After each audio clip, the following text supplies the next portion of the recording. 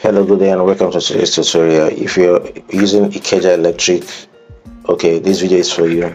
Okay, first of all, we'll come to this website. If you're having difficulties to recharge because of you've not upgrade or link in your NIN, this video is for you. First of all, you must link in your NIN before you must get the KCT. So before we'll come to this page. I will display the link on this page in this video. Then you can click on it. Then to bring you here, you put in your NIN number first and the number you use in registering the NIN. Then you put in your current phone number. So once you put it in this three box, okay, like I just did now, so I've covered it because of privacy issue. So I've put in my NIN and my number using registering my NIN and my current phone number. So once you are done clicking on it, putting your phone number, you just click on next. Immediately click on next. You can have your details, so you to bring out all your details, your NIN details.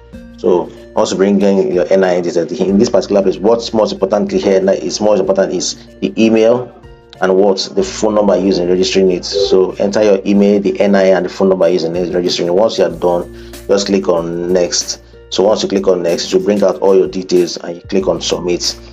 Please don't forget to like our video and subscribe. You can see our other video on how to do the proper upgrade. Thank you. Bye.